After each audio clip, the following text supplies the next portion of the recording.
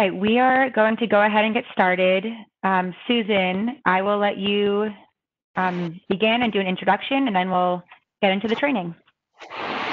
Great. Hi, everyone.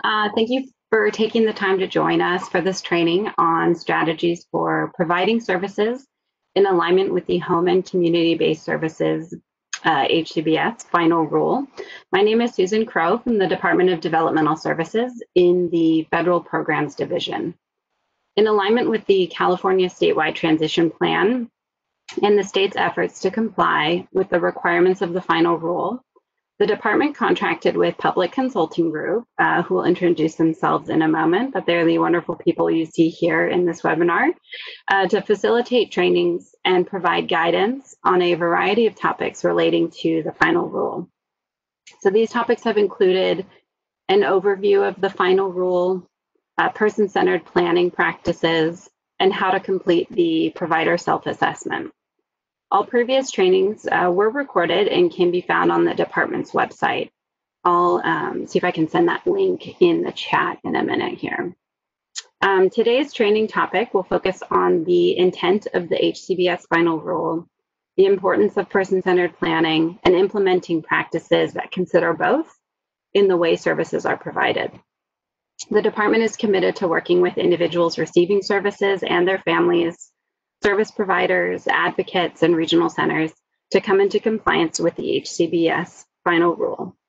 Future training announcements regarding person-centered practices will be posted to the department's website. If you haven't already signed up, you can send an email to our HCBS inbox and get on the list to receive updates about HCBS in California. This email is provided at the end of the presentation, but we can also put that into the Q&A as well. Again, thank you very much for taking the time to be with us today. And I'm going to turn it over to our trainers, Public Consulting Group. Thanks, Susan. So again, thank you all for attending this training today. We're going to begin with a few training expectations.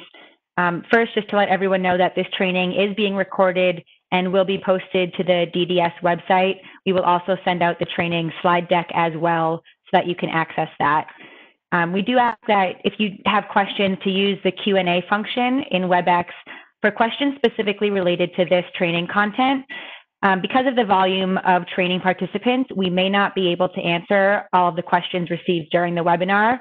However, we did receive a lot of questions through registration, and we have those questions built into the training content itself. And if we have time at the end, we'll take some additional questions. If you have additional questions that we do not address in the training, you can send them to that email address, hcbsregs@dds.ca.gov. You can also access live closed captioning through the multimedia viewer.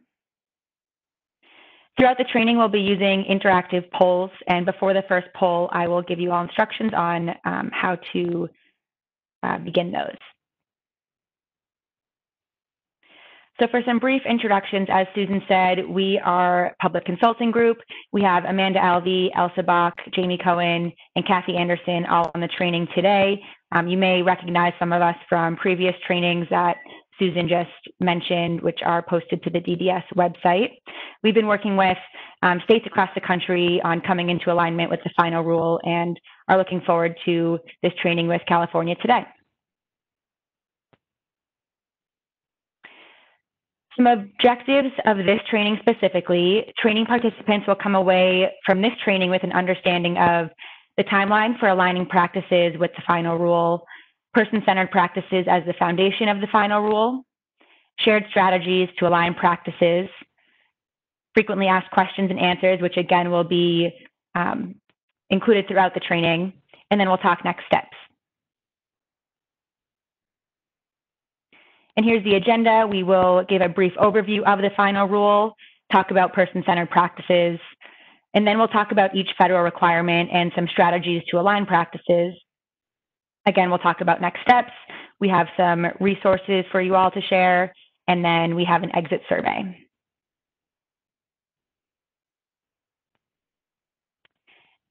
So to begin with, the brief overview of the HCBS settings Final Rule. So the HCBS regulations focus on people's experiences and opportunities And the best source of understanding the intent of the final rule is really the introduction of the regulations, particularly the section where CMS, the Centers for Medicare and Medicaid Services, responds to many of the comments received during the rulemaking process. And as you can see on the slide, the two purposes listed here are to ensure that individuals receiving services through HCBS programs have full access to the benefits of community living, and to further expand the opportunities for meaningful community integration in support of the goals of the Americans with Disabilities Act and the Supreme Court decision in Olmstead. And we're now going to have our first poll because we want to invite participants in this training to add thoughts on why you think the HCBS final rule is so important. So this next slide will give you instructions on actually how to join the first poll.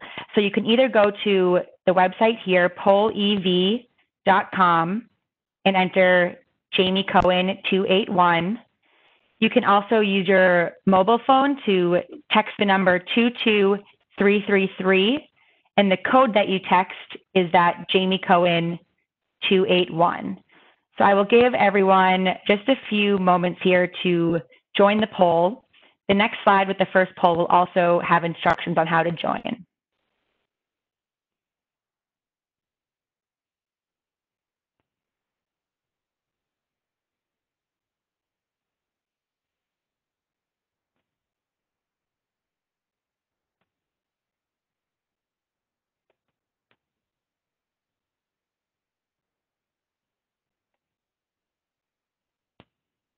Okay.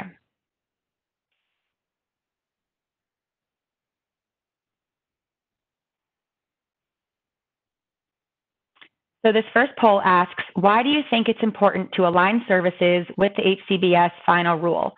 And again, up here at the top, you respond pollev.com/Jamie Cohen 281 or by text.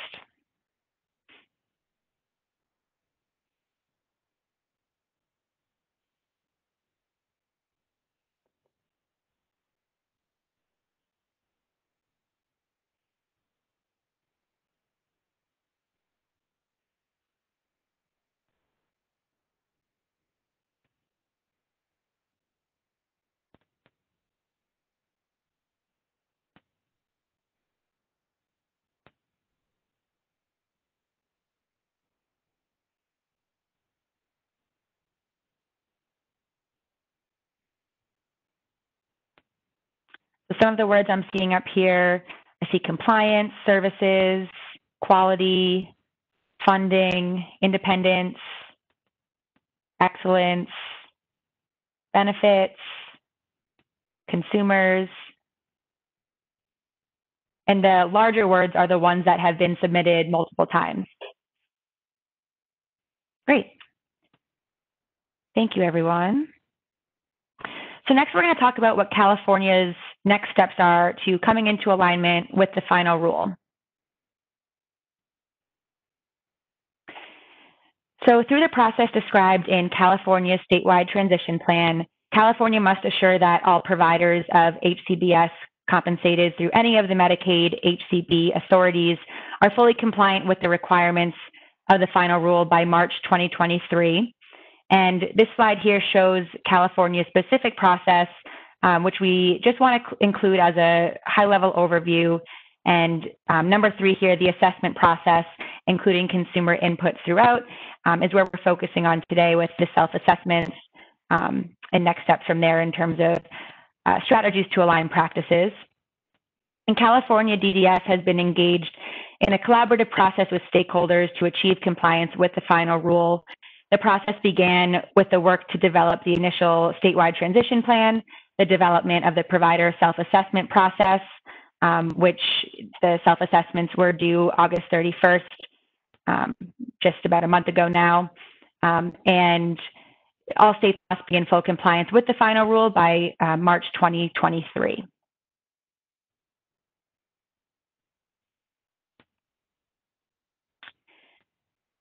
This next slide shows a few dates for the process to align the practices with the final rule. And a note here about remediation. So remediation there isn't a formal timeline attached to that. while remediation activities have to be completed in time for the state to validate alignment with the final rule, activities can begin as soon as the provider self-identifies any area where there can be improvement. And remediation is a work in progress, and more guidance and technical assistance will be forthcoming. So again, just wanted to show this slide to give a high-level overview of the process, the timeline, before we dive into talking through those strategies to align practices. And if you attended and completed the self-assessment, these federal requirements should look familiar. The self-assessment was divided into these 10 federal requirements. And when we talk about the strategies to align practices, we'll talk about them by each federal requirement broken down here.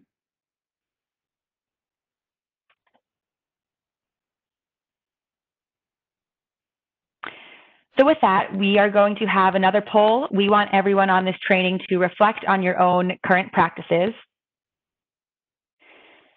So this next poll asks, throughout the assessment process, have you identified any challenges or barriers to align practices with the requirements of the HCBS settings final rule?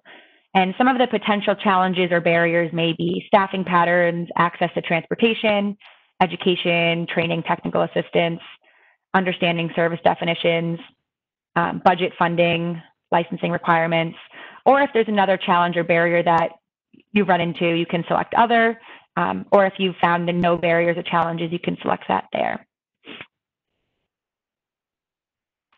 Looks like around 23% said education, 19% licensing requirements, 19% said staffing patterns, 12% said access to transportation, 15% understanding service definitions, 8% budget/funding.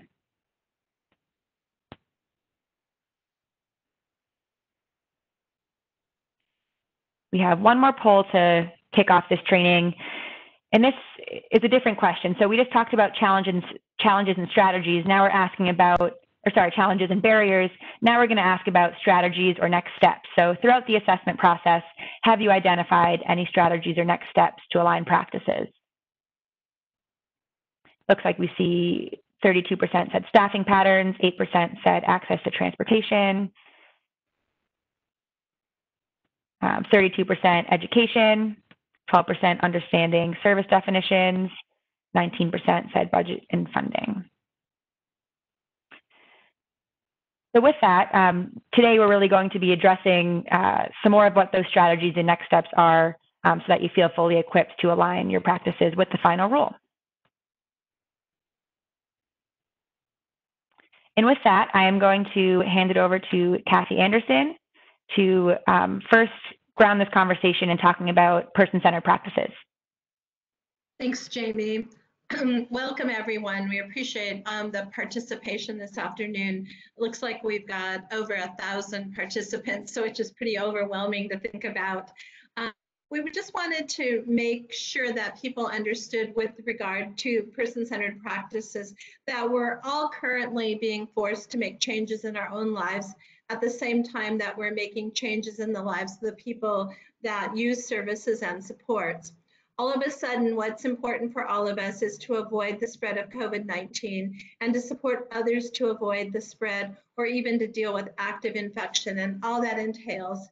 And, you know, should they contract the virus. The needs for services and supports have not changed, even though all the structures we have traditionally supported people in have changed dramatically. Person-centered practice is the foundation in times of crisis or not. So on this first slide here, when we talk about person-centeredness, we list for you both person-centered thinking, which is the way of thinking that helps create the means and resources for a person to live a life that they value. And then the other important concept is person-centered planning, which is the process and a document. It's a way to assist people needing home and community-based services and supports to construct and describe what they want and need to bring purpose and meaning to their lives. And then person-centered practice, which is a much broader term, is the alignment of those service resources that give people access to the full benefit of community living and ensure that they receive services in a way that may help them achieve individual goals. It incorporates both person-centered thinking and person-centered planning.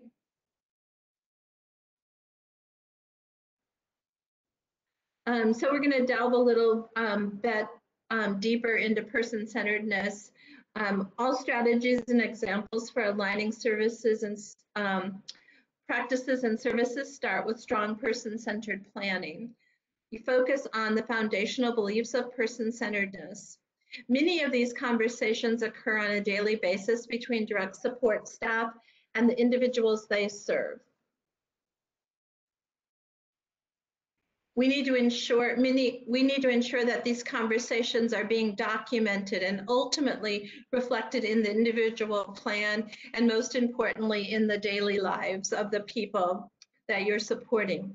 The implementation of these rules may not be as hard as you think it is if we use those ordinary interactions and conversations as learning opportunities to figure out what good support looks like for an individual. So this doesn't have to be a contrived process. It really should be something that is natural and helps in the fact that you're getting to know a person, or as you know a person, as the person changes, you get to know what is different in their lives.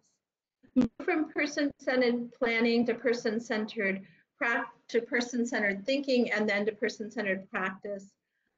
Individuals' needs and likes may change. As we know, that has happened to many of us on a daily basis, certainly more frequently as we've adjusted to the new environments.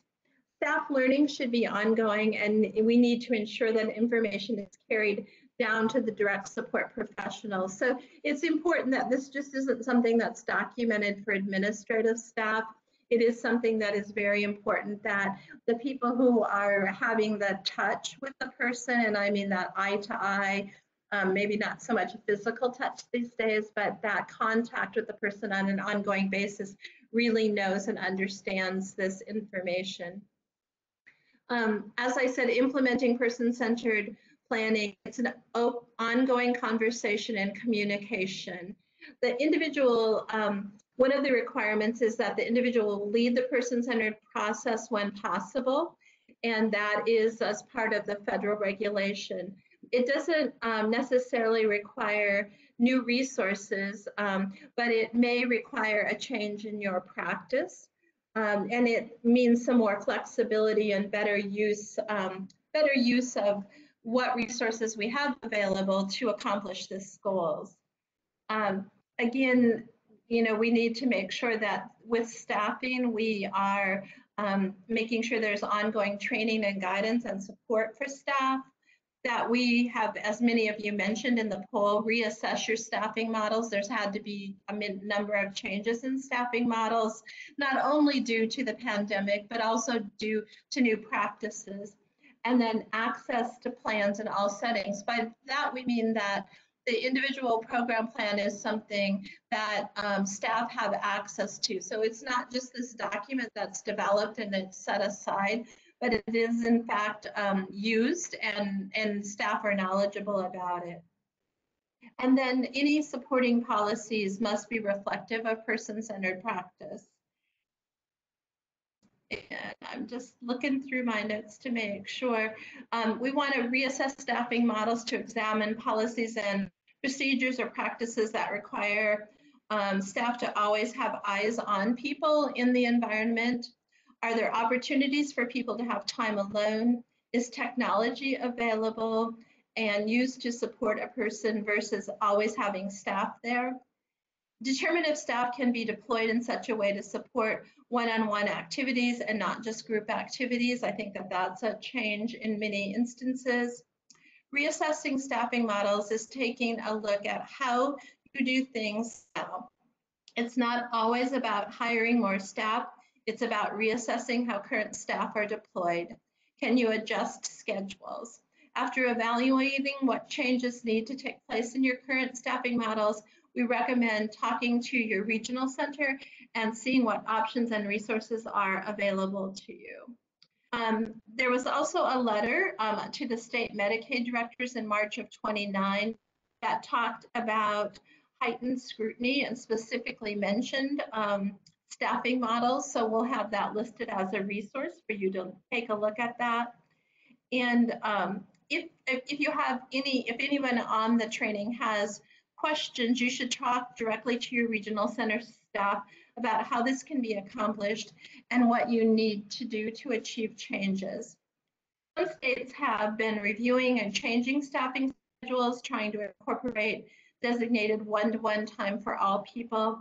And states are also examining their policies with regard to internet access, supervision, training, and support to use technology as just a few of the areas.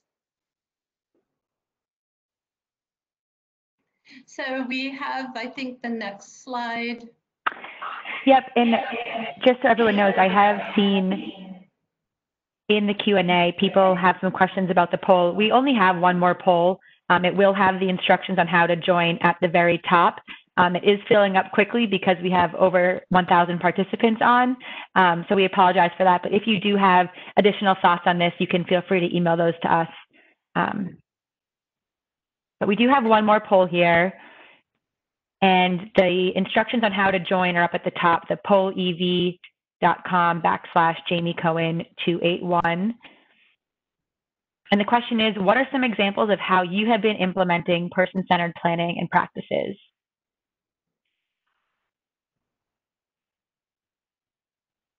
And again, if the poll does fill up, you can feel free to send those to us by email. And Jamie, we're seeing another choice words coming on the screen that people are texting in or sending in through the poll, right? Yep. Suddenly I just forgot the name from the word Scrabble. Yeah, I see asking questions, training, meetings, becoming certified in PCT training, treating each client needs and services as an individual, speaking to families, asking residents more questions, training, talking to the person, asking his needs and wants, ISP meetings, giving choices, team meetings,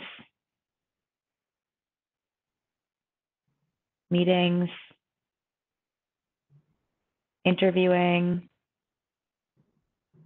virtual clubhouse, client input,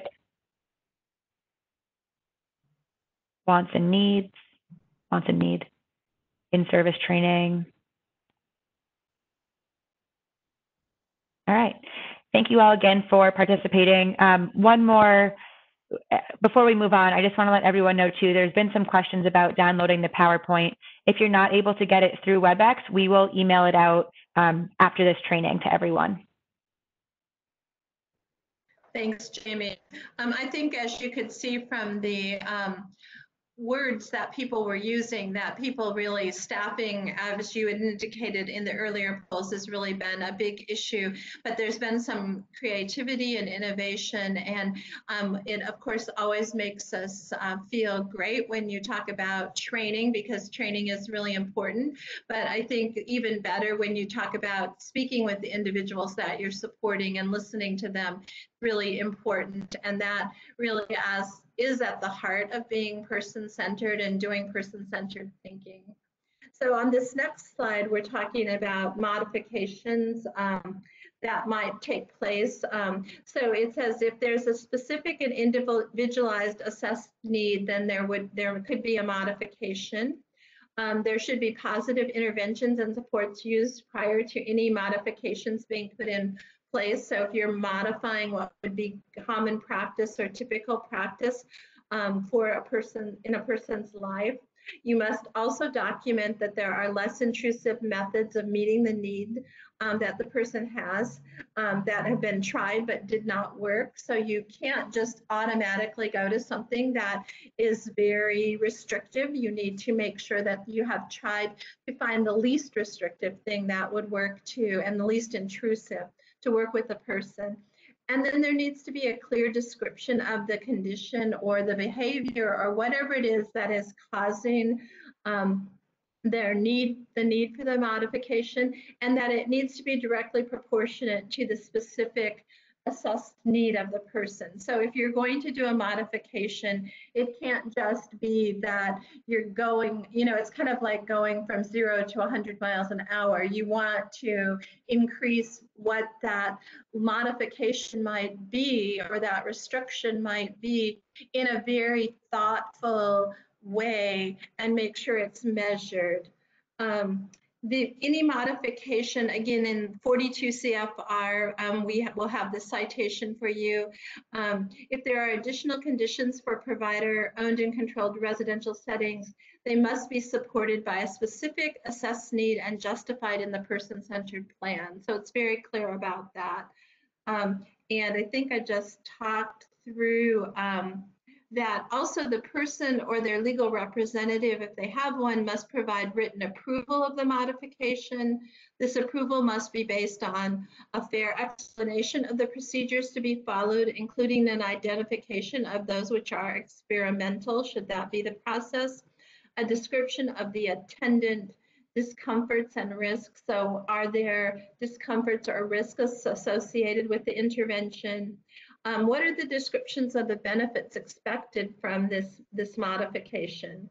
You have to also do a disclosure of the appropriate alternative procedures together with an explanation of the respective benefits, discomforts, and risks, as we've mentioned. Offer to answer any inquiries regarding the procedure. So if a person gets the information in writing, or if you go over it verbally, you also must end that discussion by saying you will meet with them and discuss it further to make sure they have complete and comprehensive understanding of it.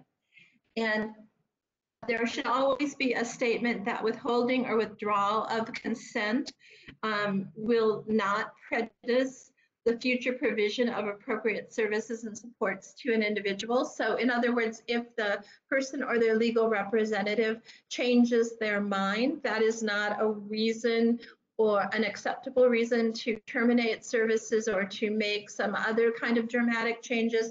You again need to engage in the conversation about this modification.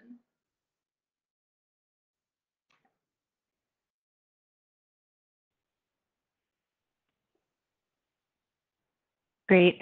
So Kathy, you started to talk about this, and I was wondering if you could answer this question. What are best practice strategies for maintaining a person-centered approach through remote services? Well, I'll throw some ideas, some of which I'm sure you've all thought of, but some of which you may be using. But be sure to take the time to meet with the person one-on-one. Get to know them. This can be done in many, many ways. I think as we all have learned through Zoom, through FaceTime, via the plain old telephone that we used to rely on a lot more than we did our computers, and any other use of technology. If you can't do it in person. So, there's a lot of things that you can do in person, but if people are more remote and you have to think about and be creative about the technology, not only that they have access to, but that is available to them. Make sure you're finding out what the person's interests, likes, dislikes, goals, wishes, desires are, and that can be done, again, as I mentioned, informally, and then through the use of assessment tools to guide the discussion and conversation. So it can be a formal process, it also can be an informal process, but remember that if you're getting information, you're ascertaining information from a person, you need to write it down and make sure you can collect it and share it with others. Make sure that you explore with the person their interests. For example, like if a person wants to says that they're interested in law enforcement or being a policeman. What is it specifically about that that interests them? Or if they want childcare, is it they want to work in childcare? Is it because they like children, or they think it's more fun or easygoing? Or you just really need to explore that. Don't just, if somebody mentions one thing, don't either rule it in or rule it out. Explore it. It's really important to make sure that you do that. You know, what are their experience that caused this interest? You know, like if it's a florist, do they like flowers? Do they like to grow things? Have they never had the opportunity to grow things? So there's a lot of ways to explore the interest and a lot of detail to pull on out of the person about it, because it could be that then it might lead to some other career exploration or other job opportunities. Get to know the person over time too. What makes them happy, what sad, frustrated. You know, that isn't the same every day, every morning, every evening is not the same for a person. So you have to talk with them throughout the day. How does a person like to spend time alone? Do they like being alone? Some people don't really ever like to be alone, but some people do need more alone time than we're often aware of. And so we may need to make sure that we're aware of that. Are they a morning person or a late night person? Do they have staff preferences for female or male staff? Or do there's a certain person that works with them that they really have hit it off with, and is that their preferred person to have most of their interactions? And do not only, don't do all activities in groups. They can be, you need to make sure that there's individualization and personalization. I mean, it is appropriate sometimes group activities and learning to get along with others and those kinds of things, but we also need to recognize that we all as individuals do things independently and on our own, and so we need to apply that to the people that are being supported.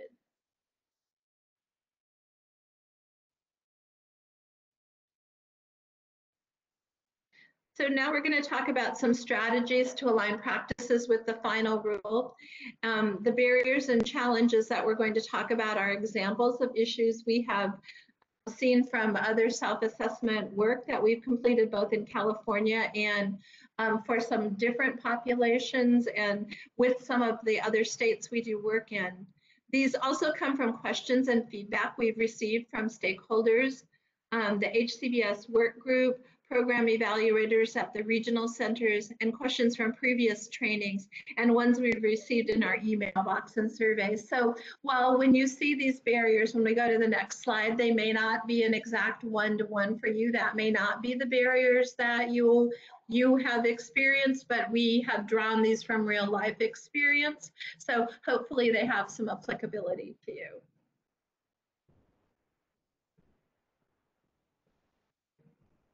So just a few thoughts to keep in mind while the ongoing implementation of the HCBS Final Rule continues during the pandemic. I think it's really important that the guiding concepts noted in the Final Rule, the really overarching one, is to ensure individuals receive services in the community to the same degree of access as individuals not receiving Medicaid home and community-based services. So as we all know, this has really changed for many of us in our communities, and so it has changed for the people that we support. As a result of the stay-at-home order, we've had required to make changes in our lives. Our choices and opportunities to experience our communities have been limited or curtailed. These restrictions are not because the person has IDD, but because we have all had to make lifestyle changes to ensure health and safety. So again, it's the same as you and I, it's not different, and we shouldn't be really thinking about it as different. Again, it's only different when you individualize it. What about that particular person makes a restriction or a change have to be put in place? Quality, comprehensive, person-centered planning is the foundation in the delivery of services in times of crisis or otherwise. Knowing the interests and strengths and needs of the people you are supporting is always essential.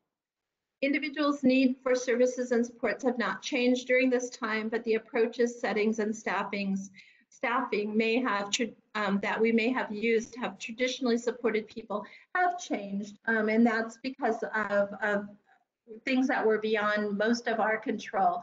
So we'll go now to the next slide. So if you look at, again, here is access to the community. This is one, I think we even had a question before we got started about access, person having access to other people. And here on the challenges and barriers side, we talked about the lack of employment opportunities, limited interest in leaving the home. People haven't been interested once they've gotten kind of nestled into their home. They've not wanted to go. And then there are limited transportation options also. So on the right side of the screen, you'll see some strategies. You know, community is referring to the places where you live, work, and recreate. So the community isn't just going downtown. The community is your access to much broader array of supports and services. Again, as I said earlier, knowing and understanding a person's goals, desires, and needs is essential. To think about various kinds of community connections, clubs, memberships that a person might have. Many clubs stopped, but then they've started, and so there's some new ways to look at how those go on. Volunteer opportunities, church and religious organizations, theater arts, virtual connections to friends and families, transportation opportunities, virtual social committees and groups. So some things for the way things were when there was more access, and some options for with our more of a virtual life. There are also membership in community advisory boards. There's a comprehensive interest and vocational inventory and assessments that are key components to person-centered planning. So as we talked about the casual or the everyday kind of conversations, these might be tools that you might look to get information. Also job experience and exposure opportunities. And then working with people on the development of soft skills. This is something that people have really been doing a lot of work on: resumes, interviewing skills, and job searching. Really, the things that can be taught now, no matter what kind of restrictions we're dealing with. And then leveraging technology for competitive integrated employment opportunities. Many of our jobs have shifted, and many jobs continue to shift. And I just would reiterate one more time, that it's important to remember community is referring to the places you live, you work, and you recreate. And it's not just a park or going downtown. The arena is much, much broader. And also that the strategies that we outlined are just examples, because again, you have to make sure they're adapted to the strategies that you use are adapted to fit each individual and the site needs. And reminding you again, it's foundational to good planning that the provider know what's important to the person, not just what's important for them. You need to use various tools and processes for discovery with the person. So that should be part of every planning process and result in goals that are individualized, meaningful, and achievable. There is also not a prescribed amount of time. This is often a question that we get. How much time should a person spend in the community? There's not a prescribed amount of time. The time should be as much or as little as the person expresses. They want, as they determine through the person-centered process. So through that planning process, you're going to get an idea. Is somebody really social, and they want to make sure that in their home they have somebody to talk to when they go out, they're engaged with other people, or are they more of a loner and they don't really crave as much interaction with other people? It's incumbent upon the provider to ensure that the person has exposure to community activities and options so that they can make an informed choice. It's not acceptable to say the person has no ideas or interests. If that's what you're saying, then you don't know the person, you haven't worked with them closely enough, and you haven't explored those avenues with them. For people who have documented preference to limit activities in the community, the provider should assist them engaging in activities and events that are consistent with their interests, but can be accessed remotely through technology, such as concerts that are streamed online or listening to podcasts, organizational meetings, and social committees that can be attended virtually. We cannot reiterate enough that this pandemic has shown us that community isn't only a physical place. There are countless numbers of virtual options to be involved in the community, especially in times when going out into the community isn't a realistic option. So I think again, you have to apply the rules and the approaches that you've applied to your own life. Connecting people to activities or groups within the community when they have an interest or are seeking membership. That could include examples of community connections such as interest groups as a card club, a car club, a charitable group, volunteer group, local, volunteering when that is appropriate at local hospitals or nursing homes or even schools. We talked a little bit about if a person might be interested in flowers or gardening, is there a garden club and how are they meeting not only now in this time of social distancing, but when there is an opportunity to be more involved outside of the home.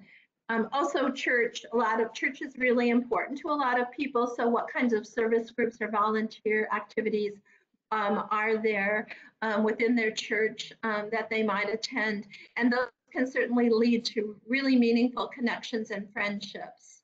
Also, local theater groups offer many opportunities beyond just the productions. There's painting things, posting announcements of the event, selling and taking tickets, assisting people in finding their seats. The possibilities are endless. We want to reiterate our previous statement. A lot of these groups can be accessed online. Also, I know I participate in a lot of streaming of activities, especially right now when meeting in person isn't the safest option for people. We can still be creative and find things to serve. Also, I just want to touch on employment because employment should be an option for all people. Everyone should be considered employable. People's interests and skills need to be assessed. People need to have exposure to real work through job experiences, job shadowing, for example. And if a person expresses an interest in a career which may not be obtainable for reasons that require educational degrees or certificates, etc., there may be other realistic opportunities for the person in a career that's similar, has characteristics similar to that kind of job that they're interested in. And we should never rule out higher education and training for people.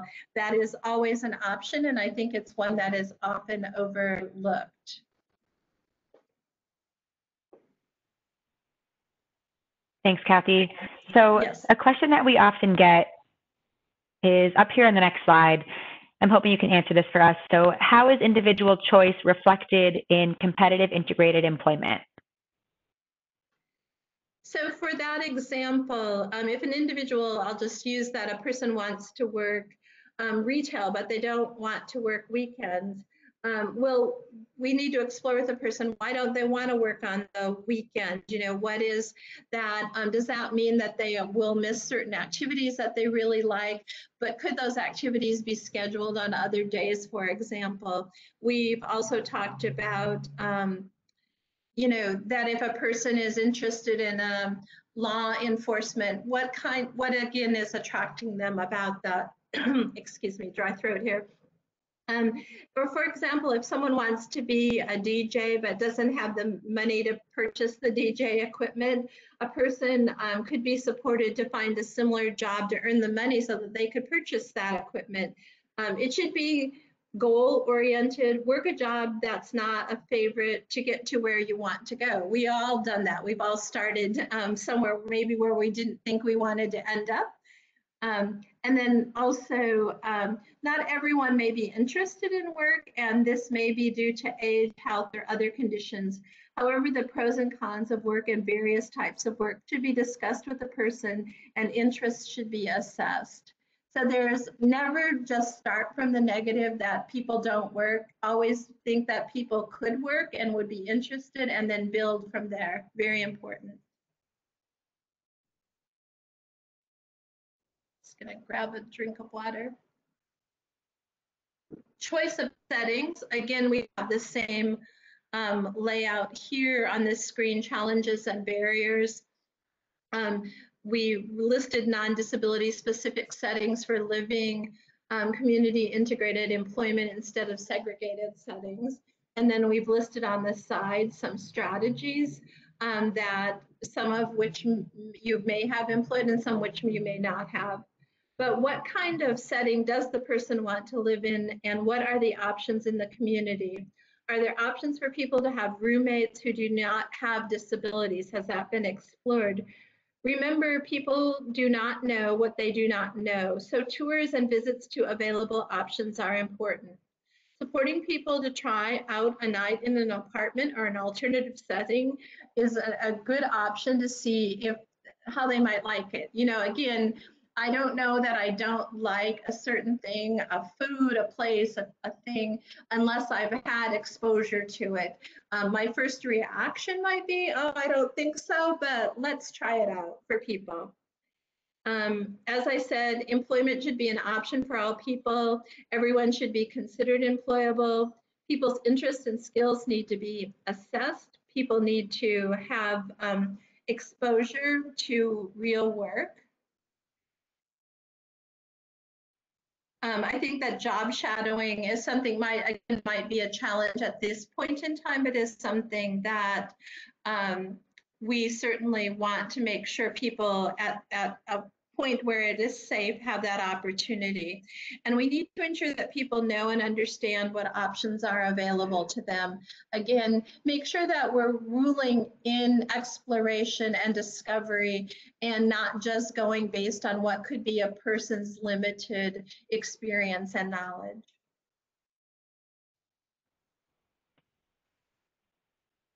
Great.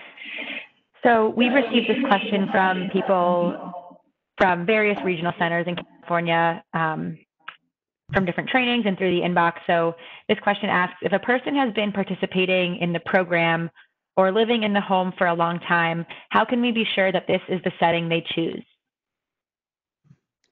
And so we think it's really important that you make sure that options are provided to people on a regular basis. That they at least have the opportunity during their person-centered planning meeting, at least then, but on other occasions also, that people know what options are available to them. Even if they've been living in the home or participating in the program for longer than staff have been working there, staff don't always know if people chose that setting. So the main focus should be around ensuring that people are provided with options. So again, in conversation, talk about it. If a person expresses like, I'm tired of this place, I want to get out of here. Well, what are you tired of? What would you like? What does that look like? Again, really having ongoing conversations, meaningful conversations, and knowing the person that you're supporting is so very important to all of the person-centered planning aspects. And now I'm going to hand it off to Amanda. Thanks, Kathy. Another one of those characteristics of a home and community-based setting that's outlined in the federal rule is the right to be treated well. So often, you know, here are some of the challenges and barriers that we've seen, both in California, but then across the board, very common in these types of settings. So we often see uniform house rules, so a lot of blanket restrictions. Obviously, one of the current exceptions to that are the restrictions that, as Kathy pointed out, that we're all living under at this point as a result of COVID-19. So what we're really focusing on here, more across the board blanket restrictions that have been in place or would be in place, with the exceptions of those guidelines that we're all living under at this point. Another common challenge is the environment looks like a facility or an institutional setting. Again, the goal is to be home or community-based. So it really should look like the individual's home if it's a residential setting. Individuals being supported to help plan menus, help grocery shop, just a lot of those restrictions that we see that are across the board, individuals are not really supported or permitted to participate in those types of activities. So any house rules in a day setting should be discussed with each person. And if there's restrictions or modifications, then you should follow that process that Kathy pointed out, and those should be on an individualized basis and noted in that individual support plan. Rights restrictions should always be based on a plan to support the person to learn how to fully exercise their rights. Those restrictions should be periodically reviewed. At a minimum, that should occur annually. People should have the opportunity to learn about things like voting, being supported to register to vote if they choose so. Again, what are those options, especially right now, if individuals are not permitted to go into the community and vote, looking at absentee ballots or anything that can be done to still help support and facilitate those choices. One of the other common things that we see in settings is employee labor postings in common areas. So again, it looks more of like a workplace setting and things that should be removed from common areas and maybe kept in a staff office or something like that, really kept in unobtrusive places. We wouldn't have postings like this in our own homes. So again, just keeping in mind that is this a place that you would want to live or that you would want to attend during the day? A couple other really good strategies that I know many settings have in place, especially for residential settings, or an individual rights council. It's a really good forum for individuals to come together and provide input to the setting on, changes or ways that they'd like to be included in certain things.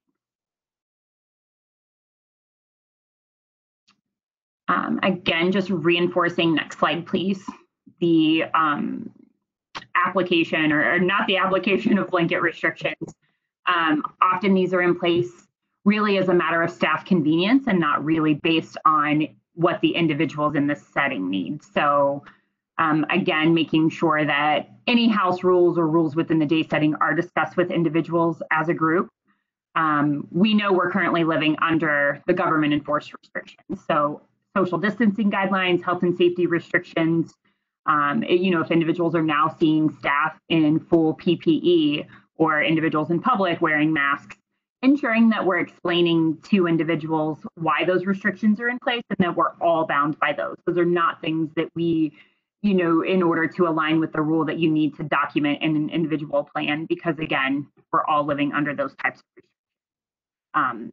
However, with that being said, we should still be doing our best to explain those restrictions to individuals, what types of education and support are being provided to individuals so they understand what those restrictions are, and that those are not just in place for the individuals receiving services in your setting, but things that you and I are bound by also. After the pandemic, so if there is a need for any sort of continued isolation or any concern about the continued health and safety risks, such as wearing masks or PPE, restrictions on travel, visitors, any of those things that you feel need to stay in place once the more broad restrictions are lifted. Again, that goes back to that foundation of person-centered planning. So what is being done to make sure that that need is assessed on an individual basis and addressed through that approval process and documented in the person-centered plan. Thanks, Amanda. So this question asks, the setting provides a meal plan. How can we incorporate individual choice in the meal planning process? Again, going back to encouraging individual input. So we know there's a meal plan, but we also know that a lot of meal choices or preferences are cultural based. So, we've seen examples where in California specifically, we had an individual that preferred Mexican style food because that's what his family had at home. So even though that setting had a predetermined meal plan, staff made sure that there were supplies on hand to make sure, they can support that individual making the type of food that they wanted. Is there ways to incorporate, again, individuals in determining what the menu is? So do they have a couple nights a week where they get to pick the type of food that they want? They can go to the grocery store, they can help plan the grocery list, et cetera. So encouraging that input, inviting people to come to the grocery store as appropriate, again, understanding the current restrictions and guidelines for your shelter in place order. But any sort of opportunity there that you can collect that input. It's also a good opportunity to work on money management and teaching skills, so like bagging groceries, budgeting for groceries, etc.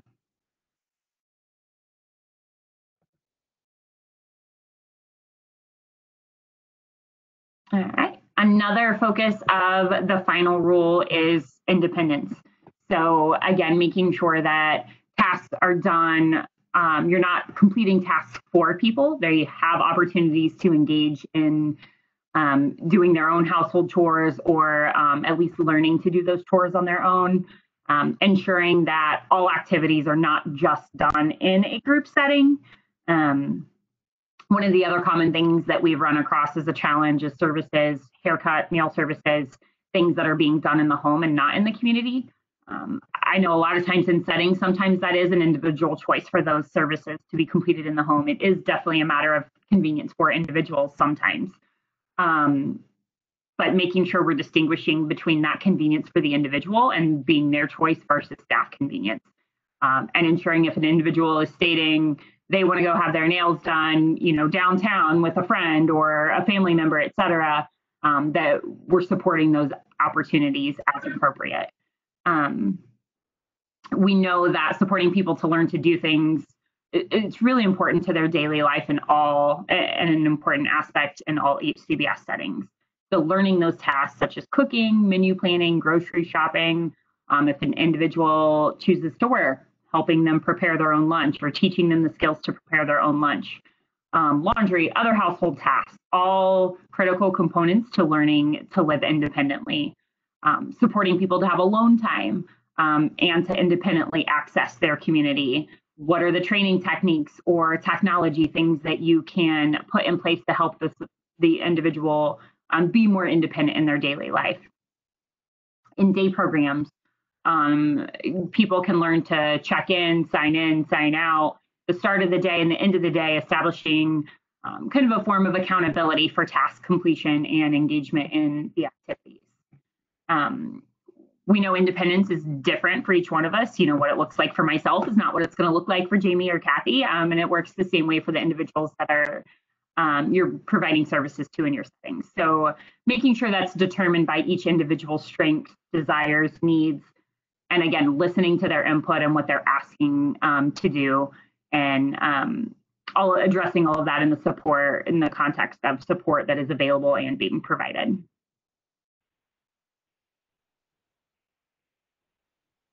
This question asks, if people choose to have services provided in the home rather than the community, is that in alignment with the final rule?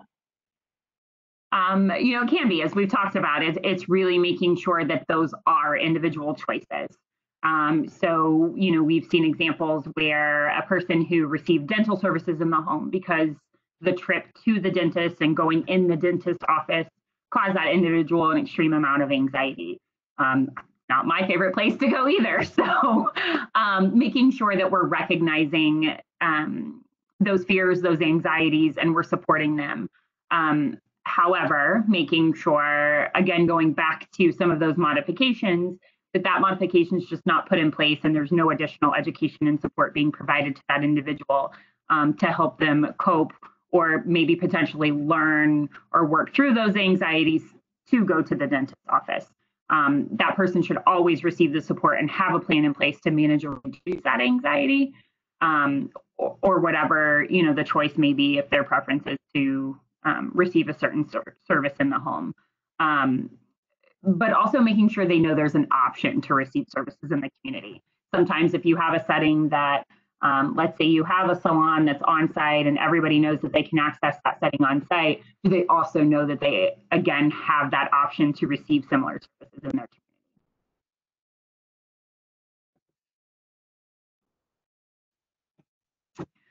Another characteristic of being in alignment with the HCBS Final Rule is ensuring individuals have a choice of services and support.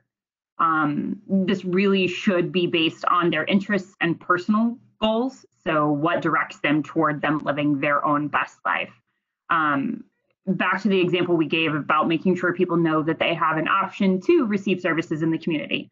People don't know what they don't know. So if we're not explaining options to them, and opening those doorways for them and really letting them know you don't have to receive a certain service here. It doesn't have to be received in this context. You know, we really need to make sure that they're getting that type of information to make a real choice, and not just a choice based on one activity or nothing. So it shouldn't be a limited menu. Again, that might go back to staff convenience. You know, you can participate in bingo or you don't get to do anything at all. That's not real choice. So real choice is providing exposure to the possibilities of tasks that a person can choose from. Ongoing conversations about choice, making sure someone else is not choosing for the person.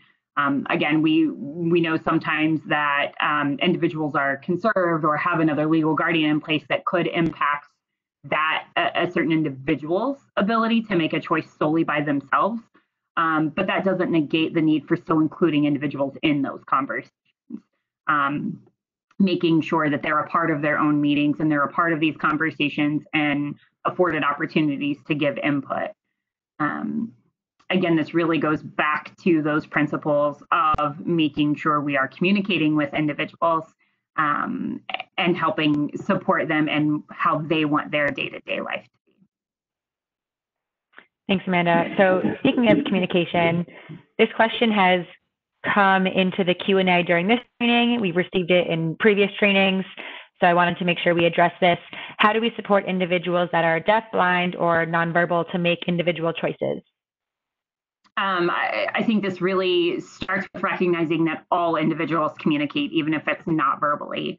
I know even myself, you know, sometimes when I'm angry or feel a certain way, I don't always express myself verbally. You can recognize that through my mannerisms, the way I, you know, maybe I roll my eyes, maybe I have other facial expressions. So really getting to know individuals and the mode of communication that they use is really essential to that quality planning. So if you're working and supporting individuals on a daily basis, you know, do they use communication boards? Are there technology, again, body gestures, movements?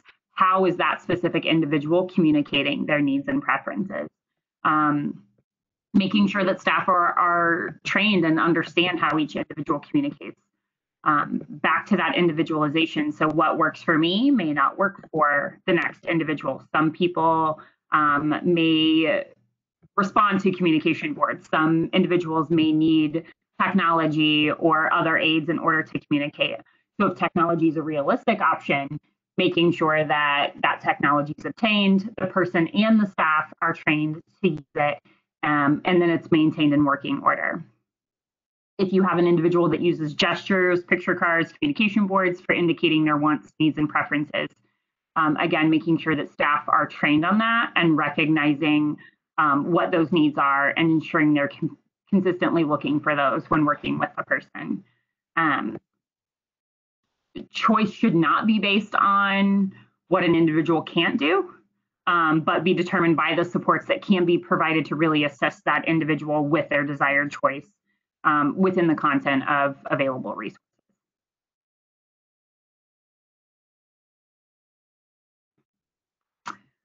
Residential agreement. So this really just applies to residential settings.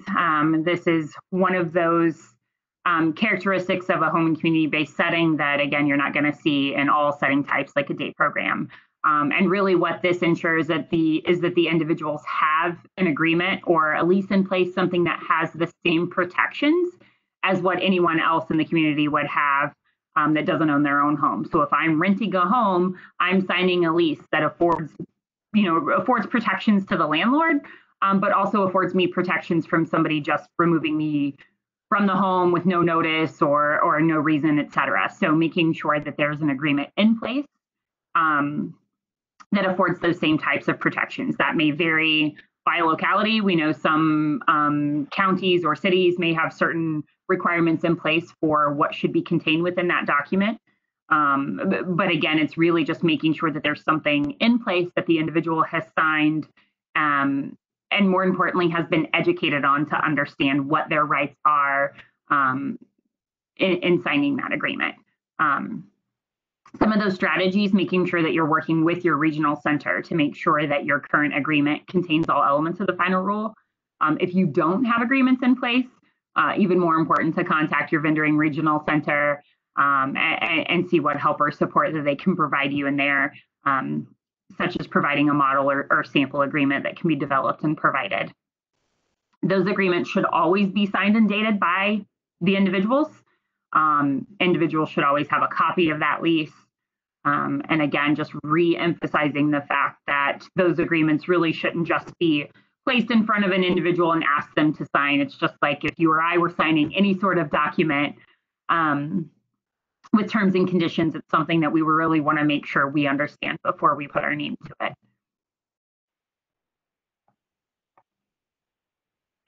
Thanks, Amanda. And this is another question that we have received from a previous training. Does the residence agreement meet the requirement for a legally enforceable lease agreement? Yes, it does. But again, residents should also understand what that document is and educated on all of the information that's contained within the document.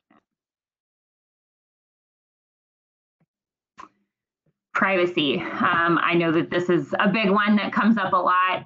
Some things that we see, have seen that may not immediately be understood or called to the attention of settings. One of the main things I think that we've come across more often than not is medications being administered in public areas. So we've often seen this during meal times, dinner especially, where individuals will line up in the kitchen or line up in the dining room and all of their medication is just handed out to them. We've also seen this through bedrooms and bathroom doors that don't lock or maybe only lock from one side. You know, if it's doors to bedrooms, make sure that those can be lockable from the outside and people are provided the option of having a key. If there are concerns or restrictions for an individual having a key, again, that goes back to the principles of a modification. What is it about that particular individual that you feel that may need to be a modification? How has that been assessed? Making sure that that is documented in their support plan, but then again, you're also employing education and support to work toward the goal of the individual being able to maintain a key and unlock their own door. We've also seen this, you know, in terms of privacy and individuals keeping their own valuables to them. You know, we've heard from settings that say, oh, well, they can just keep it in their own bedroom.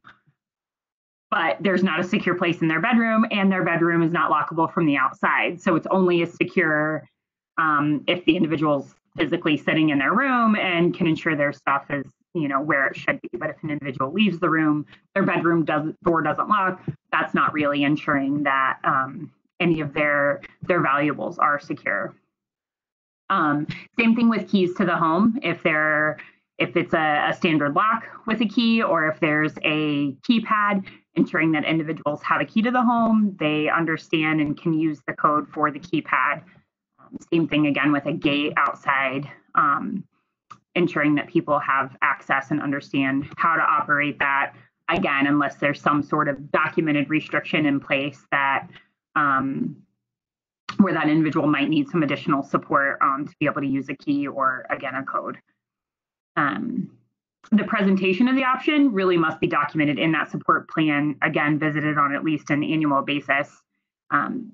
This decision, whether it's lockable doors, whether it's codes to a keypad, no decision should ever be final. Again, those should be revisited. It should be an ongoing education and support for the individual, always with the goal of trying to remove whatever modification is in place. People should also be able to lock the bathroom door if they desire. Again, if this is restricted, it has to be documented in the ISP and fully detailed as to why that restriction is in place for that specific individual. This is probably one of those areas that we see most often that has blanket restrictions where no bedroom door is locked from a certain way or things like that. And again, those blanket restrictions really wouldn't be appropriate. It should be assessed and documented on an individualized basis.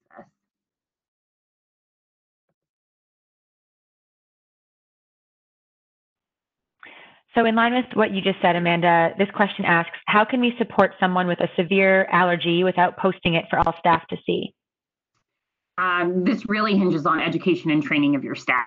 It really shouldn't take a document posted for staff to understand that a particular individual has a severe allergy. And really, you're expected to maintain that privacy for many reasons. But just as a family home wouldn't have that information posted, neither should a home or community-based setting. That information should be recorded in the individual plan, shared with staff, other people in the home.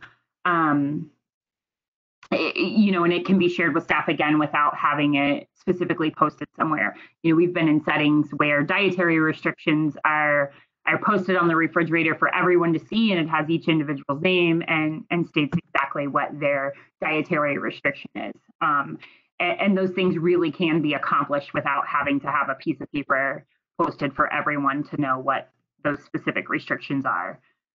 All staff working in the home or the setting need to have a basic understanding of what those critical needs of a person are. So if it's an allergy, if it's a dietary restriction, every staff person that comes in and out of that setting should know that information. So before a person works in the home, this is one of the types of critical information that they should be trained on, and also ensuring that that training is documented for the staff.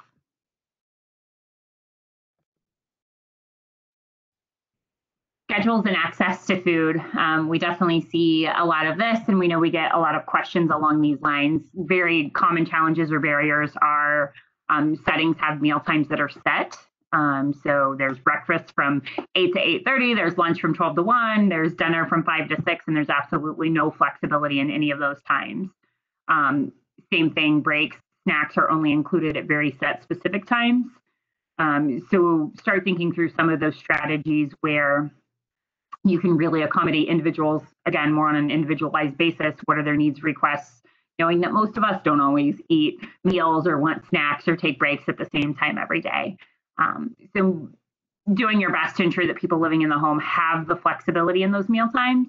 Maybe they're not hungry for breakfast. Maybe they don't want dinner at the exact time that's set. So ensuring that individuals have access to a comparable meal at the time that they do prefer. People should always have free access to food and snacks, again, unless you have some sort of a documented medical condition for that particular individual where you would restrict their access to food. We know there's multiple types of medical conditions that individuals can have to where you want to make sure that they're not just eating certain things or eating all hours of the day or night. But again, going back to that foundation of person-centered planning, that's an individualized need that should be documented on an individualized basis. We shouldn't see locks on refrigerators or anything like that that results in a blanket restriction for all individuals in the setting, because some individuals may need some additional support or modifications.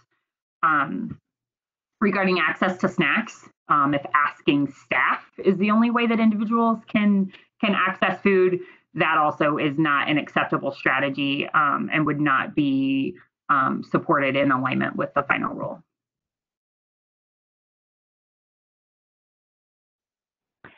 Thanks, Amanda. So this question asks, how do we balance the requirements of the final rule with health and safety concerns? Health and safety is always paramount. CMS does afford states this flexibility in addressing individual needs regarding health and safety. CMS does understand that some individuals may need specific protections or procedures in place to assure that their health, safety, and well-being is being met. CMS emphasizes that person-centered planning is the heart of the home and community-based services settings final rule, and it's the foundation for any supports, services, and interventions for the individuals. The balance between health and safety with person-centered practices should be discussed at the individual's person-centered planning meeting. For example, if you have an individual that has diabetes and they say that his or her favorite food is chocolate or candy and they want to eat that at every single meal, making sure that you're discussing that at the meeting, identifying some strategies or solutions to balancing that individual's desire with those health concerns. Identifying training, education, anything that may be necessary for the individual to understand what those restrictions are and why they're in place, not just telling the individual, nope, sorry, you can't have that because you're diabetic. it really should go beyond that. Again, just like you or I, how would you want to be treated? How would you want information explained to you by your physician or anyone that might be putting a restriction or perceived restriction on how you want to make choices for your own life? As a team, as part of those meetings, you could brainstorm with everyone about other food options that the individual likes. What are some of the options? If it is chocolate, is there sugar-free chocolate, or what are some of those choices that the individual could have and possibly have some independence in accessing without compromising their health?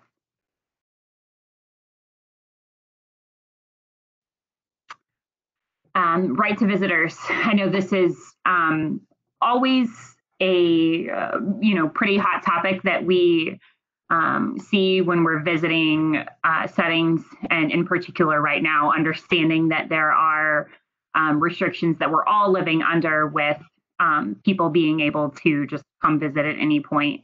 Pre-COVID, there were still challenges and barriers with people not having places to meet privately with their guests, or having very defined visiting hours. So individuals were not allowed to have visitors overnight or past certain times of day, et cetera.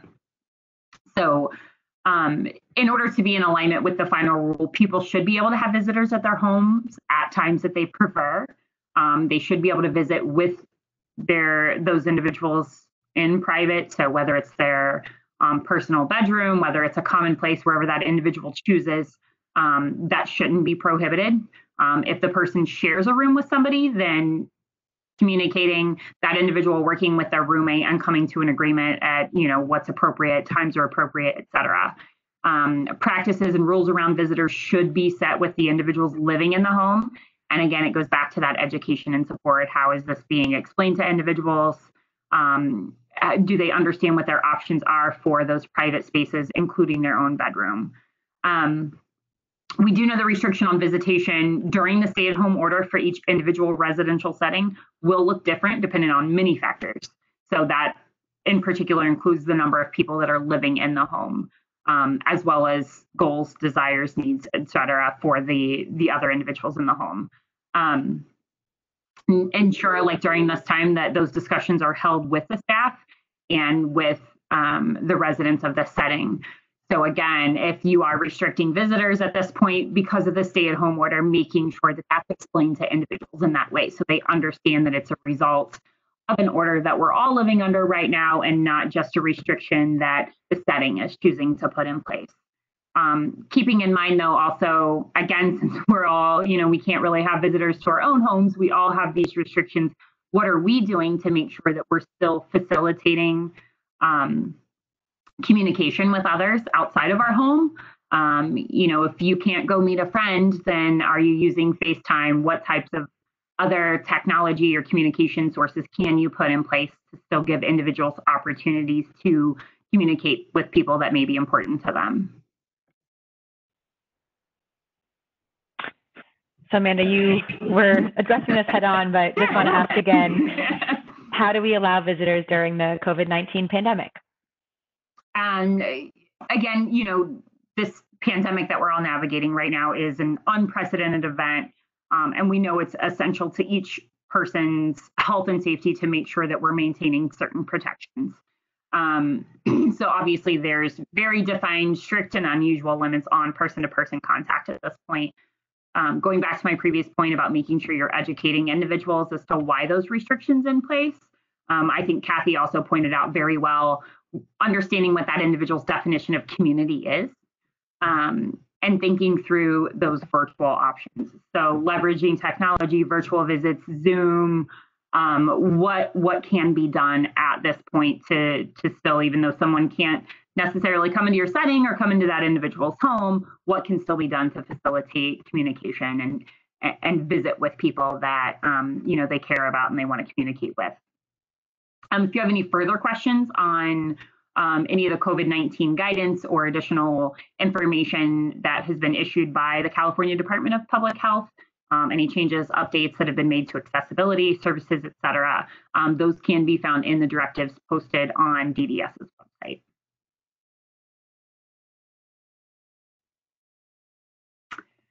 One of the last characteristics of a home and community-based setting that we're going to touch on today is accessibility.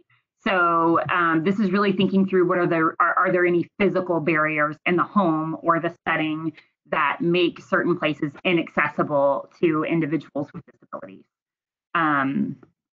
Kitchens, laundry rooms, staff-only rooms, etc. Where are individuals restricted from accessing, and what is the foundation of those restrictions?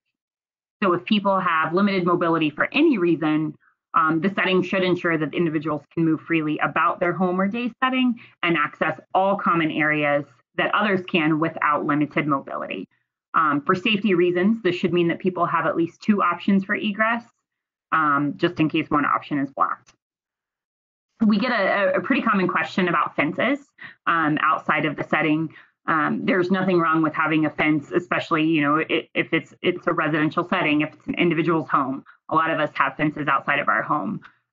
It really boils down to the function of the fence. So is it a fence like other people have in the neighborhood around their homes, or does that fence serve as a barrier or intended to restrict movement for individuals? That's when it could become a little bit problematic and may not align with the intent of the final rule. So ensuring that locks, gates, latches, all of those things are functional and can be operated by individuals that are on site. Accessibility to people, places, things are currently in place, and really just explain to people in the context of the public health crisis.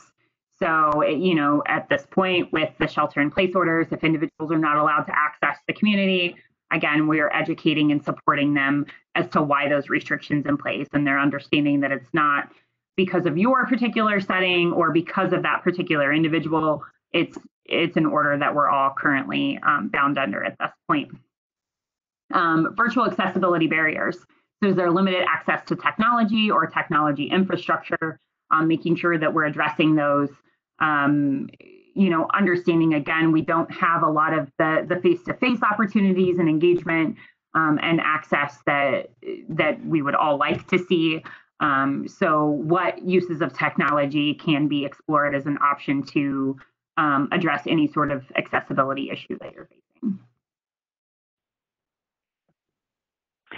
This question we have received through the Q&A on the training today, and we've received it in the past. So I wanted to make sure we address this one. How do we balance the HCBS settings final rule with state licensing requirements in California? Anytime that there's conflicts between state and local licensing requirements and the HCBS settings final rule, those conflicts do need to be identified.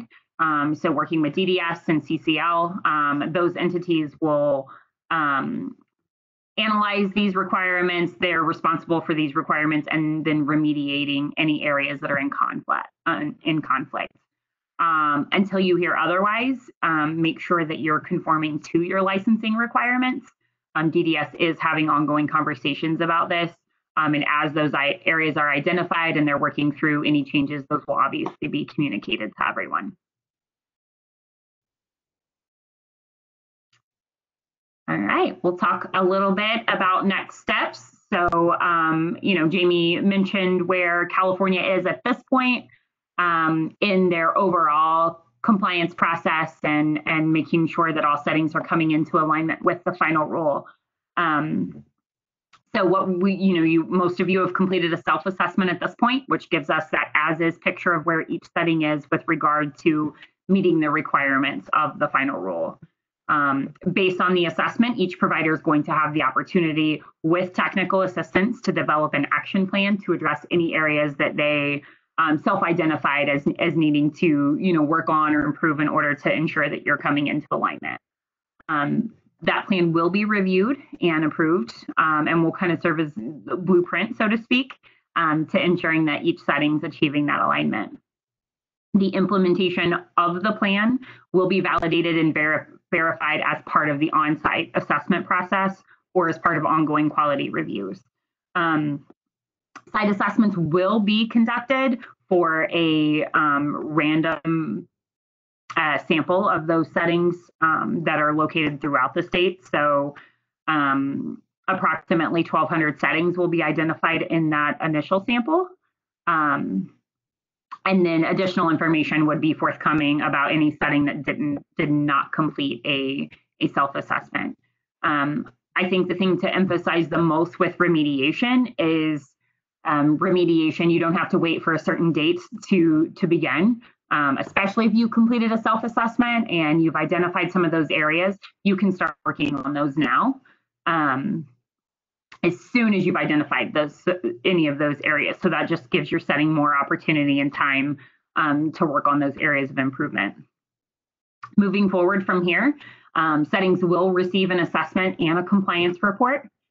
State and regional centers will be providing ongoing technical assistance, helping you understand remediation. What are some of these strategies we've talked about today? Maybe there were challenges or barriers that we didn't mention today that your setting's facing. So making sure that technical assistance is being provided to help you develop those strategies to remediate any of those challenges or barriers that you're facing. Again, ongoing, there will be additional trainings, technical assistance, and guidance that will be forthcoming as needed. Resources. I know we alluded to this relatively early on in this. If you have questions about the final rule, any general questions, feel free to direct those to your vendoring regional center. Any HCBS questions related to the statewide transition plan can be sent to DDS at hcbsregs@dds.ca.gov. Here is a list of some other resources. When we send this PowerPoint out after the presentation, these are hyperlinks, so you will be able to click these directly. CMS's website is always a good resource. There's the full final rule. You can access CMS's guidance around heightened scrutiny. So if you completed a self-assessment and maybe you self-identified as possibly falling into one of those heightened scrutiny categories, this is another good resource for information and some federal policy guidance that was released. California Statewide Transition Plan is posted to the DHCS website. Again, this is a direct link there. That plan includes how California has approached the settings rule, and also includes some of those steps for assessing compliance. And lastly, California's DDS website. So we mentioned the HCBS regulation. Any information related to this process is posted there, as well as updates and directives related to any of the state home orders. I'll turn it back over to Jamie. Thanks, Amanda. I'm going to go back to this slide, actually, the questions about the final rule. I'm excited that we do have some time to take some of the questions. We've been seeing all the questions come in through the Q&A. We have the whole list that was submitted through training registration. So at this time, we're going to answer some of those questions. So I'll ask the question, and then Amanda and Kathy, feel free to jump in. And then Susan, if you want to add anything on behalf of DDS, please do so. So the first question that came in through registration asks, how to accommodate the HCBS final rule with limited resources? For example, if you have one car or a small budget, how might you approach that?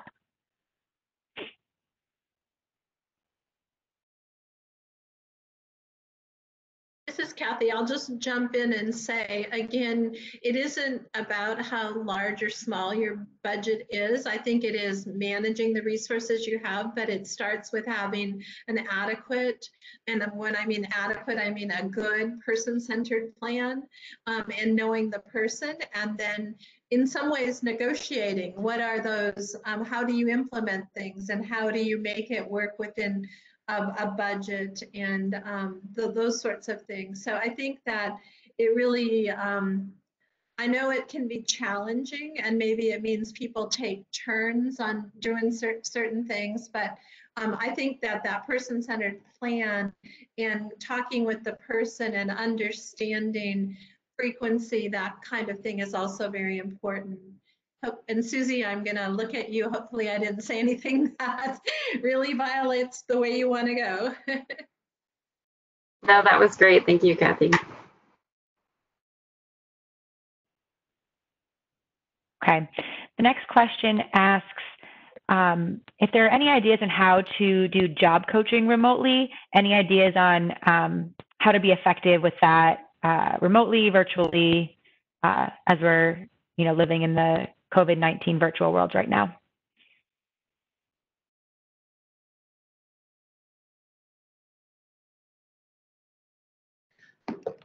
Again, this is Kathy. I'll just start, and Amanda, if you've got something. But I know that for job coaching, I'm aware of opportunities where people don't really want the job coach present on the job site, and so they have done it via check-ins, like over FaceTime or a phone call or text messages back and forth to see what kind of support the person wants, needs, or how the is just going for the person. I think that the other thing is to think about how can you, in another situation, do some role playing about situations or challenges that a person might face on the job. And so, do a facsimile of the environment if that's possible. Those are just a few ideas. I don't know, Amanda, if you've got other things to add. No, I think that was pretty much it. And I think it goes back to your point earlier about some of those soft skills too that can be worked on, and just understanding that, while you can't be in person at a lot of places working on some job shadowing or things like that, what are some of the things that you can still work on, as you mentioned, virtual options, things like that in the interim to help ensure individuals are prepared for the time where they can go back to, physically on site working in a place. Great, thank you both. This question asks about conservatorship, and Amanda, you started talking about that, and I know we had a question come through today, but the question basically gets at if there are any contradictions or challenges with the final rule against conservatorship. So I guess, Amanda, if you want to start and talk about that, again, I know you talked about that, but if you want to just speak to that again. Yeah, I can touch on it a little bit. I know Kathy, I think, always explains this really well. We know there's nothing specifically defined in the federal language of the final rule that speaks directly to conservators. It's really about ensuring and facilitating individual choice. But again, understanding that sometimes there's a legal implication there if somebody is in place to make decisions on behalf of individuals. So we kind of talked a little bit about some of those strategies about still including individuals in those conversations. I don't know, Kathy, if you want to speak to conservatorship more specifically or directly. Thanks, Amanda. I think it's important, one, to know specifically what does the conservatorship cover? Is it financial matters? Is it medical decisions? Is it how broadly is it written? What specifically does it address? And I think that while there may be another person who is ultimately making decisions, it still does not negate the importance of having people involved in conversations and participating to the extent that it is possible for them. Sorry, that word suddenly tripped me up.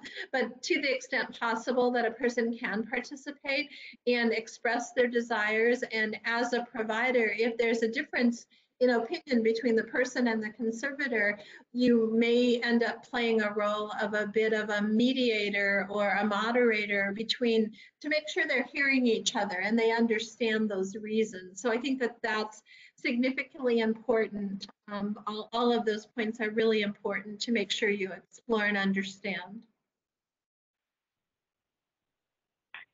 This next question asks, is the HCBS final rule going to be implemented with the same timeline as originally set, or has it been changed at all because of the pandemic or other reasons?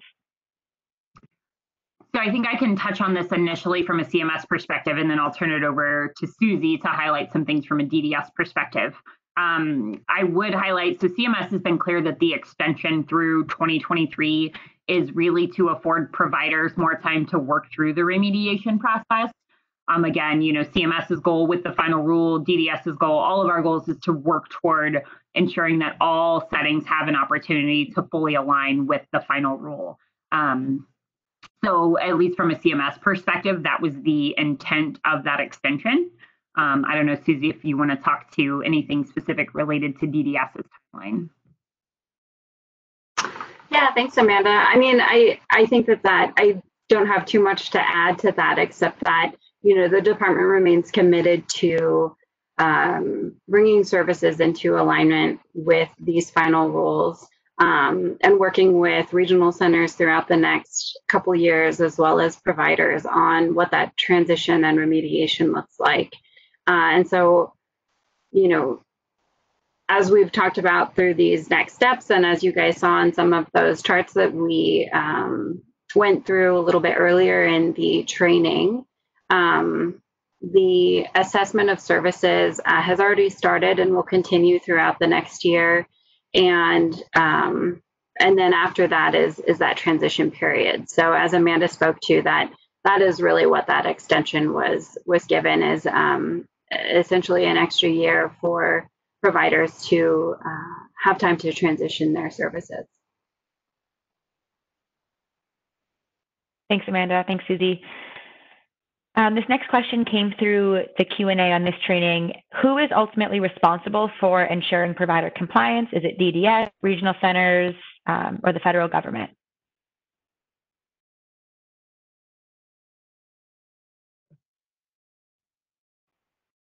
I'll let you, I don't know if you want to start that one, Susie, or if you want me to. I mean, I think we'll likely say the same thing. Ultimately, it's the state's responsibility, right? I mean, we have accountability of Medicaid dollars, and that is what the federal government was applying these rules to. And so ultimately, it's the state, but really with the intent of these rules being very much about person-centered planning and opportunities for different services. I think it falls on everybody, you know, service providers, regional centers, advocates, individuals served, family members, all of us to apply these rules to our lives and the lives of those we serve. But yes, ultimately, the department, the state's responsibility to be in compliance. Thanks, Susie. This question asks, how do we know exactly if we are in compliance or not? I think that's probably another question for DDS. Amanda, I'm seeing your face here. Yeah, you know, and I think certainly feel free to chime in, Amanda, if you have anything to add to this. But, you know, so we've started that transition, or sorry, that assessment process just last month, so August 31st, as Jamie reviewed at the beginning of our training here today, that providers who are required to be in compliance with these rules were required to complete a self-assessment to determine sort of an initial level of compliance or alignment with the rules. So how are services provided now, and where is there room for transition? And so to know whether or not somebody's in compliance or not, you know, there'll be continued review. We'll be validating those assessments through desk review as well as site assessments, and working with regional centers and providers to determine you know, to determine what is needed to be done to say that you are in compliance with these rules. Thanks, Susie. I'm going to direct the next question to Kathy. We talked about virtual accessibility as part of accessibility, and this question asks, how can we best support people who cannot meet with or who may not have access to certain technologies like Zoom or FaceTime or some of the other platforms we've mentioned? I think it's a good question, because I think that one thing we've learned through this crisis is that technology and the requirements that support technology, such as access to the internet and things like that, are not as widely available as we would hope that they are. So I think one is in the interim, when that technology is not available, hopefully everyone has access to some good old-fashioned, like a phone of some sort, even if it's a landline, if that is, or by social distancing safely to support a person. Of course, that's important. And then I think it is really talking with the your own agency, with your regional center, et cetera, about what are the options to get technology so that it is available to people. I think there have been lots of not only service organizations, but states that have put together programs that have created some lending libraries, if you will, for technology kinds of supports, and even service groups, those kinds of things. So it's important to start with what you have, but then do that exploration. And I don't know, Amanda, I know this is an area you might have some ideas, or Jamie, I know you've done a lot of research on this also. No, Kathy, I thought that was great. I don't have anything to add. I don't know, Jamie, as Kathy mentioned, Jamie, you've done a lot of research in that. So, yeah, I mean, I think virtual accessibility is definitely one of the barriers that it's always been a barrier, but I think the COVID-19 pandemic is really bringing that to light for a lot of people. And there is a lot of research being done on that, both for in the education system, for people receiving services. So I think right now it really comes down to being creative. You know, we talked about if you have limited resources, well, how can we be creative within that budget that we do have? Or how can we be creative? And, you know, it's not just about the platforms themselves, but having, like Kathy has said, access to the good old phone. It doesn't need to be, you know, a fancy tablet or a piece of technology. And I think there's going to be a lot coming out because of the pandemic now to trying to improve access to a lot of these devices and technologies as well. So again, I think it comes down to creativity. It comes down to communication and talking with people and what they want to access, and, you know, making sure they know what those options are. And just one thing I would add quickly is I participate in a process where we've really been exploring a lot of different ideas about what does it mean with the isolation that people have experienced as a part of the pandemic. But one of the things is that people have started saying at the very beginning, because we started this in, I think, April, of saying, you know, people don't have the skills to use technology. They don't know how to use it. They won't understand it. And one of the resounding areas of feedback that we've received is people really do pick up on it. People have learned to use technology, and that every time staff, and this is coming from direct support professionals who have said they have just been amazed, if you will, that how quickly people are able to learn it, because it's important, and that maybe the training takes some additional time or takes a little bit longer, or it requires you to really think about it in a very you know, step-by-step fashion. But it's so important to not assume that people can't do it. Assume competence and train toward achieving that. I think the last thing I would add to that is looking within your own community as to what resources may be available. You know, a lot of communities, there's been grant funding and opportunities that have come available to help support organizations get access to, you know, whether it's a better internet service, whether it's tablets, et cetera. So, you know, I would suggest starting from there. I know somebody in the Q&A box actually just dropped a website for a nonprofit that's dedicated to helping provide these levels of support. So there is information out there. It you know, may not be easily found within your community, but there are definitely more and more opportunities becoming available to gain access to additional technology resources.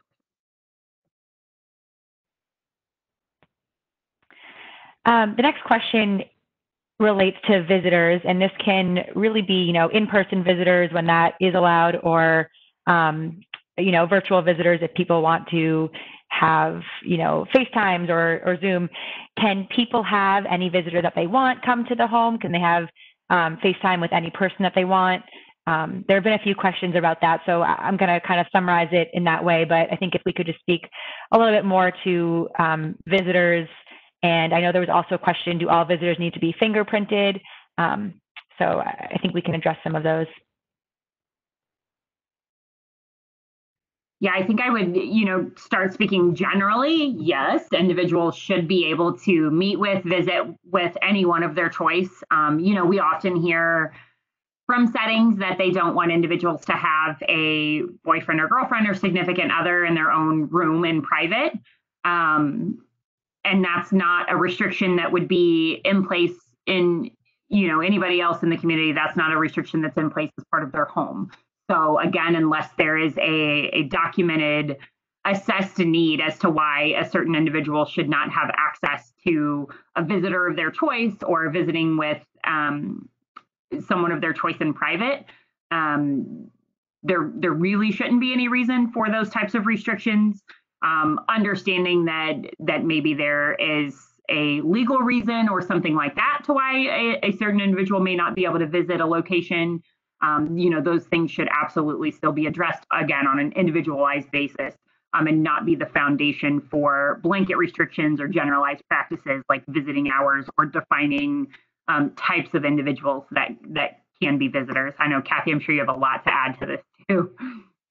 No, I completely agree. I think that the whole issue is if there's some kind of legal restriction, that a person cannot be coming to the home. The whole issue of fingerprinting, I'm going to let Susie address, but because of that may be a requirement within California. But I also agree that as far as the time goes and that kind of thing, again, talking with the person who's being supported, and if they have a friend or a family member, whatever, who wants to call them at 3 o'clock in the morning and that disrupts their sleep, then, I obviously engage with the person and work with them so that it's something that is more reasonable and not disruptive to the person, even if it's putting, the phone, so that it goes mute after a certain time of the evening so that the person can't be disturbed if you have somebody who's a violator of it. But again, I think we go back to relying on common sense and making sure that people, if they are expressing a desire to have a person come, what is that reason? How do they do it in a safe and healthy way? And if there are modifications that need to be made, again, doing those with the person. So I just think that it again is conversation and important to really understand the reasons. Thanks, Kathy. I want to kind of wrap up the questions with one final question, which sums up a lot of questions that have come in specifically around person-centered planning. We've talked about the importance of it, how it's the foundation to the final rule. People have asked, what additional resources are there? So I first want to address that and let everyone know that we are working with Support Development Associates and the Department of Developmental Services to roll out additional training specifically to person-centered planning to help with some of those discovery skills because, we keep saying it comes back to person-centered planning, but there's so much more to that around discovery, important to and important for, and using a lot of tools that are already out there, have already been developed. I know a lot of regional centers are already doing trainings on that. So in terms of additional resources, be on the lookout for some of those trainings, in addition to asking your regional centers what resources already exist, because there are a lot of person-centered planning resources already out there that you can access. And I guess I want to see if anyone else has final thoughts around person-centered planning, how to approach it right now in this virtual time. I know we've talked about that, but any other final thoughts specific to that?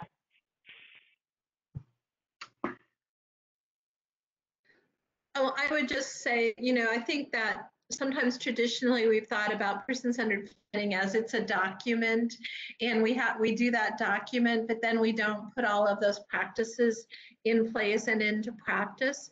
And I think during this time of socially distancing and people spending more time at home, when you start really thinking about the time that you have to converse with a person or be with them is a great opportunity to really get to know them and learn about them better. So I think that there are many, many downsides to what has happened to all of us as a result of this pandemic. There's also an upside of really that whole getting to know a person better, which means that services and the supports that you're providing are going to be more individualized, and that will play out in the way that plan is developed and what it states and what the person is focusing on, because you should have a better idea of what really is important to them as well as what's important for them. Mm-hmm. Yeah, I think I would just add, especially right now, as Kathy pointed out, it's even more critical to have those conversations. But we've been in a lot of settings. I've talked to a lot of staff that provide services, and I think if they haven't previously been trained in person-centered approaches or person-centered planning, there's a lot of staff that are already doing those things on a daily basis. They just don't formally recognize it as person-centered planning. But there's a lot of involved staff that have conversations very often with individuals. They get to know individuals very well. They understand their needs, their likes, their dislikes, how they communicate. So it really, really boils down to that documentation piece. As Kathy mentioned, it's more than just a document, but if you're already having those conversations, really just getting that put on paper does play an important role in it. And again, right now, really having those conversations about community. So what does it look like for the individual? What really is important to them? What are they missing by not being able to access their community or have visitors? What are those things that are really important to them and make them happy on a daily basis? And going back to some of those things that we talked about for individuals that maybe aren't verbal, still looking for those cues, using communication boards, whatever that individual may use to communicate, and ensuring even more that you're having those conversations. And looking for resources either within your community about access to internet or technology or whatever the circumstances may be. I think Kathy said it best when she said it doesn't have to be fancy technology. It can be a landline. It can be as simple as picking up a phone and having a conversation if that's what will connect an individual to someone else. But just making sure that you're exploring all of those resources and options and really just having those conversations. Thanks, Amanda. Thanks, Kathy. So speaking of additional resources, there have been some questions asking about that. So we shared these links. And then before we get to the exit survey, I also just wanted to show at the end of this training, we have a list of common terms. We include these in all of our trainings with California DDS because, of course, we speak in acronyms. So we spell those out and give some definitions here. So when we send out the slide content, you'll have access to all of these. Throughout the training, we talked about a lot of these. We, use those acronyms. So just wanting to make sure that you all know this is an additional resource that you can circle back to. Before I put the exit survey up, Susan, I want to see if you have anything else to wrap up, close the training, and then from there, I will share the exit survey. I don't. I just want to, again, thank everybody for their time and thank you all, PCG, for giving such great information today. And I think, Jamie, you've already touched on this, but, this training has been recorded, and we will be putting that up on the department's website, as well as offering translation of the training. So that will be up soon. Thank you. Thank you. So for this exit survey, there are two different options, well, I guess 3 different options on how to take it. You can either copy this URL into your browser and take it there. You also can open up your camera on a mobile device and scan the code on the screen, and that will bring up the exit survey on your phone. And then we can also put it in the Q&A here. I'm actually going to ask Elsa if you want to respond to someone within the Q&A and just put that link in there. You can copy it from the PowerPoint. If you're unable to take it right now, we will also send it out when we send out the slide deck to everyone. But we'll keep it up here on the screen for a few minutes in case you do want to scan the code or copy the link. But otherwise, I just wanted to thank everyone for attending today. We really enjoyed, virtually having this training with you all, going through the content, hopefully answering some of the questions that you've had so that you're better prepared to, with these strategies to align services with the final rule. So thank you, everyone. Again, we'll leave this up on the screen and have a great rest of your day. Thank you all. Thank you. Thanks, Jamie.